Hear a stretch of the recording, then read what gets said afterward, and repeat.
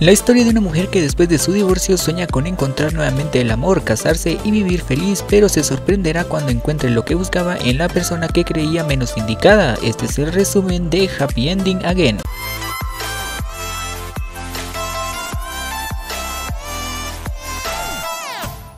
El drama comienza con Han Mi-mo, una mujer divorciada que trabaja como casamentera. Ella sueña con casarse nuevamente después de su divorcio hace 5 años. A pesar de que tenía novio, este no había querido aún casarse con ella. Hasta que un día Han Mi-mo recibe la noticia de que su novio Kim Jung-on estaba preparando una sorpresa. Creyendo que por fin había llegado el momento que tanto había esperado, se lo cuenta a sus amigas Baek Da-gyeon, Go Dong-mi y Hong Hae-ran. Todas ellas en su adolescencia pertenecían a un grupo de idols llamada Angel. Sin embargo, se separaron porque una de las integrantes, Go Sul-ah, se llevaba todos los créditos del grupo y dejaba a las demás a un lado. Después de que Han Mi-mo les cuenta que se va a casar, Da-yeon le dice que no apresure las cosas y espera hasta que tenga el anillo de compromiso en el dedo, porque no sabe si realmente pasará eso o no. Aún así, Han Mi-mo, muy entusiasmada, se alista para ir a recibir la sorpresa. Cuando iban camino, le avisa a Kim Jung-un que estaba por llegar a su restaurante. Este, al escuchar que estaba cerca, le dice que no vaya y por medio de un mensaje termina su relación con ella. Enojada, Han Mi-mo va a pedirle explicaciones, encontrándolo pidiéndole matrimonio a otra mujer que resulta ser Go Sul-ah, además de que se da cuenta de que estaba embarazada. Al ver lo que sucedía, Han Mi-mo le reclama por haberla engañado, diciéndole que no le costaba terminar con ella antes de iniciar otra relación. Sin más que decir, Han Mi-mo se retira, queriendo olvidar todo lo relacionado con Kim Jung-un. Se deshace de un collar que le regaló, aunque luego recuerda que el collar valía mucho dinero, por lo que regresa a buscarlo. Es en ese momento donde conoce a Song So-hyuk, un reportero que había estado siguiendo a Go Sul-ah para publicar un artículo sobre su embarazo. Y también había visto el mal momento que pasó Han Mi-mo. Mientras escribía la noticia, ve a lo lejos a Han Mi-mo yendo al mar, creyendo que quería arrojarse. Trató de salvarla, pero fue él quien terminó siendo salvado por ella, ya que se estaba ahogando porque no sabía nadar. Después de aclarar el malentendido, cada quien sigue su camino, aunque luego se dan cuenta que son vecinos. Después los dos se vuelven a reunir para beber, hablando de sus pesares y de cómo les ha ido en la vida. Durante la plática descubren que los dos fueron a la misma escuela cuando eran niños, por lo que ya se habían conocido antes de este encuentro, y durante toda la noche estuvieron bebiendo, recordando momentos del pasado. Al día siguiente, cuando despiertan, los dos se dan cuenta que algo pasó la noche anterior, descubriendo que los dos se habían casado cuando estaban borrachos. Rápidamente los dos se juntan para encontrar una solución a lo que hicieron, yendo al juzgado para anular el matrimonio. Afortunadamente logran anularlo porque Go Hae-yeon, amigo de Song So-hyuk, llegó como testigo para validar el matrimonio, pero al ver cómo estaban los dos, le dice al juez que no oficialice el matrimonio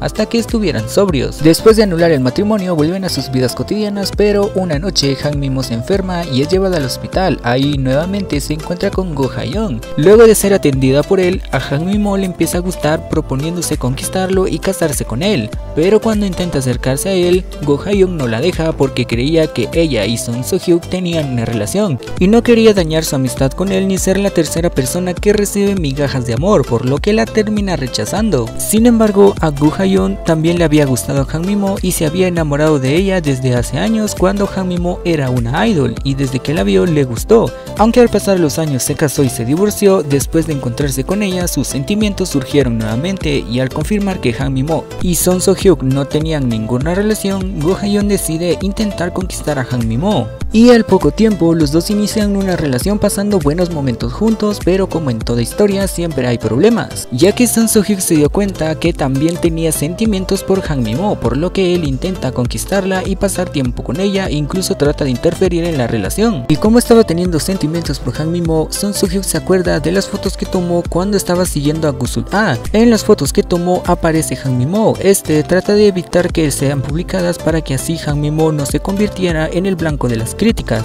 Pero uno de sus compañeros de trabajo quería que esa historia se diera a conocer, ya que a ella le gustaba Song So-hyuk, pero fue rechazada por él, y al descubrir que a Song So-hyuk le empezó a gustar Han Mi-mo, intenta perjudicarla. Y como no pudo escribir el artículo porque Song So-hyuk la detuvo, decide contarle a Go Hae-yeon de que Song So-hyuk estaba enamorado de Han Mi-mo. Al principio Go Hae-yeon no cree que sea cierto, a pesar de haberlos visto en varias ocasiones juntos, pero por otro lado Song So-hyuk se había dado cuenta de que si no confesaba su amor por Han Mi-mo la perdería, así que decide ir con Go Hae-yeon Hayon y confesarle de que sí está enamorado de Han Mi-mo y de que quería estar con ella aún sabiendo que perdería su amistad con él. Sí llegaba a decírselo, pero su amor por Han Mi-mo era más grande que su amistad. Hayon le responde que él no está dispuesto a dejar ir a Han Mi-mo y que sería mejor que no se entrometa, ya que Han Mi-mo sería la que más sufra por su culpa, además de que ya era muy tarde para confesar sus sentimientos. Lo mejor sería que la dejara ser feliz y él se quedara con un amor no correspondido. Sin embargo, los sentimientos de Han Mi-mo estaban cambiando, pues empezó a preocuparse más por Son So-hyuk, pasando tiempo con él y su hijo, y cuando ella estaba con Hayon siempre hablaba solo de él. Eso lo enojaba, ya que creía que los sentimientos de Han Mi-mo aún no eran claros, lo que lleva a una pelea entre los dos. Mientras tanto, Son So-hyuk había aceptado no confesar sus sentimientos y seguir con su vida. Trata de conocer a alguien más, pero no le funciona, reprimiendo lo que sentía en su corazón, hasta que en una ocasión Son So-hyuk y Han Mi-mo van juntos a una reunión de exalumnos. Estando ahí, Son So-hyuk recuerda cómo desde niño le gustaba Han Mi-mo, solo que nunca se lo dijo. Cuando se hace de noche deciden quedarse a dormir en la escuela, ya que por una tormenta de nieve no estaban las carreteras habilitadas. Son So-hyuk aprovecha ese momento para confesar lo que sentía por Han Mi-mo, diciéndole que siempre la quiso desde pequeño, pero nunca tuvo el valor para decírselo. Han Mi-mo había escuchado la confesión, pero no dice nada, pues aún no estaba segura de lo que sentía, por lo que ella trata de ayudarle a Son So-hyuk a que consiguiera pareja y hace olvidar lo que ella escuchó. Sin embargo, le era muy difícil olvidarse de Son So-hyuk, ya que casi todo el tiempo se la pasaba pensando en él. Pero todo se complicaría para Han Mi-mo cuando la noticia de que Gusul-ah perdió a su bebé se da a conocer, y culpaban todos a Han Mi-mo de lo que pasó. Debido a que nunca se llevaron bien las dos, la noticia hace que todos odien a Han Mi-mo, creyendo que era verdad lo que se decía.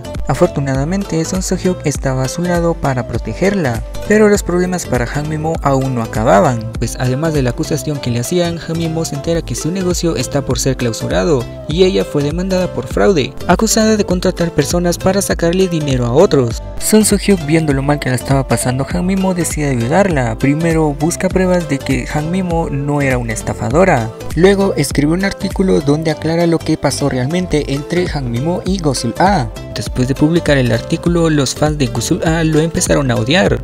Incluso la empresa en la que trabajaba ya no lo quería como reportero, aunque nada de eso le importaba, pues lo único que quería era ayudar a Han Mi-mo. Una vez aclaradas las acusaciones, Han Mi-mo solo tenía que aclarar sus sentimientos, y después de pensarlo mucho, Han Mi-mo elige a Son So-hyuk, terminando su relación con Hayon. Pero Son So-hyuk se había ido porque se sentía culpable de que Han Mi-mo y Hayon hayan terminado su relación. Han Mi-mo, al enterarse de que se había ido, trata de contactarlo, pero no logra hacerlo. Pasan unos meses y Han Mi-mo se había hecho la idea de que no lo volvería a ver, pero un día Son So-hyuk regresa, decidido a arreglar sus errores y esta vez hacer las cosas bien, yendo primero con Hayon. Al principio los dos discuten, pues Hayon se sentía traicionado, pero luego logran arreglar las cosas, pues Hayon entiende que a pesar de que le guste mucho Han Mi-mo, no puede obligarla a amarlo, dejándola ir para que ella sea feliz, y los dos recuperan su amistad. Luego se encuentra con Han Mi-mo, los dos se confiesan sus sentimientos e inician una relación. Aparte de la historia principal, veremos un poco de la vida de las amigas de Han Mi-mo. Empecemos con Baek Da-kyung. Ella era una mujer casada, pero su matrimonio ya no estaba bien,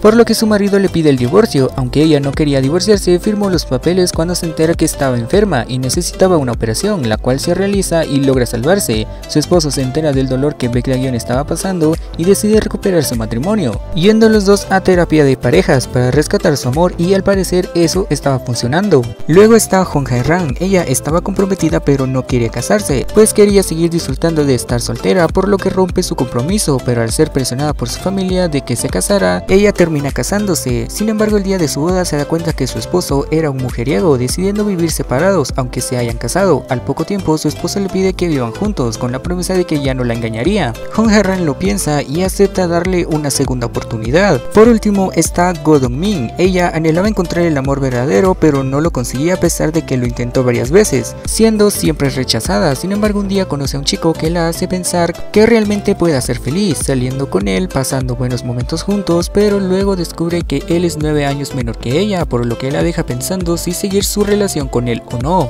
Volviendo con la historia principal, Han Mi-mo y Son So-hyuk la pasaban muy bien estando juntos, disfrutando la felicidad de su amor, y al poco tiempo Son So-hyuk le pide matrimonio a Han Mi-mo, pero ella no acepta, pues quería que los dos se conocieran mejor y hacer bien las cosas para que no se terminen divorciando. Aunque no estaba muy alegre pues fue rechazado, Son So-hyuk acepta hacer lo que ella propone, y así durante varias semanas la estuvo conquistando y tratando de convencerla de que se casaran. Al final todo mejora no solo para Han Mi-mo, sino también para las las demás. Hong Hae-ran se da cuenta que su esposo, si la quiere de verdad, también había cumplido su promesa de ya no engañarla. Go Dong-min siguió su relación con el chico que conoció a pesar de ser mayor que él, ya que el chico de verdad la amaba y no le importaba que ella fuera mayor. Baek Da-kyung logra recuperar su matrimonio y el amor entre ella y su esposo vuelve a surgir, renovando sus votos matrimoniales. Por último, Han Mi-mo acepta el hecho de que en esta ocasión su relación y su amor nunca va a acabar, pidiéndole matrimonio a Son So-hyuk, aceptando por fin los dos vivir su amor sin preocupaciones. Así termina Happy Ending Again. Gracias por ver el video, dale like, suscríbete, activa la campana de notificaciones y nos vemos en un próximo video. Adiós.